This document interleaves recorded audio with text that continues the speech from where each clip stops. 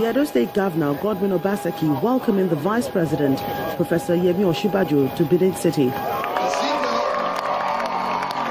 He's here as the special guest at the 14th National Convention of the Pentecostal Fellowship of Nigeria, where thousands gathered ahead of his arrival. Professor Osinbajo joins the leadership of the PFN as they examine the issues confronting the nation.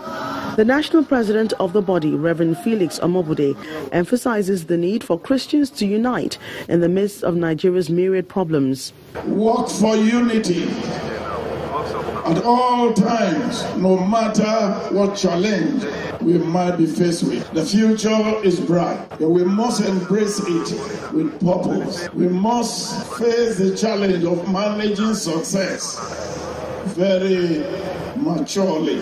Host Governor Godwin Obaseki asks Nigerians to practice responsible religion to ensure a harmonious relationship among all faiths. The many social scourges that we face as a society can be eliminated if we express our faith responsibly and if government partners with religious bodies.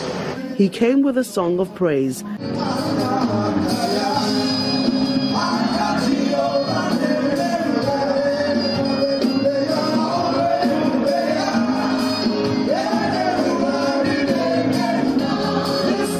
But the Vice President minced no words in condemning the incessant killings across the country, saying Nigeria's greatest enemy is hate. Since investigations are still going on, it will be irresponsible of me to make any categorical statements, except to say that the approach that the federal government has taken to all civil conflicts is first to allow the governor, the chief security officer of the state, working with the police to be the first responders. Messages from most of the clergy dwelt on how Nigeria can survive the trying times and how religious leaders can work together to bring back the peace, which they believe will ultimately help in revamping the nation's economy.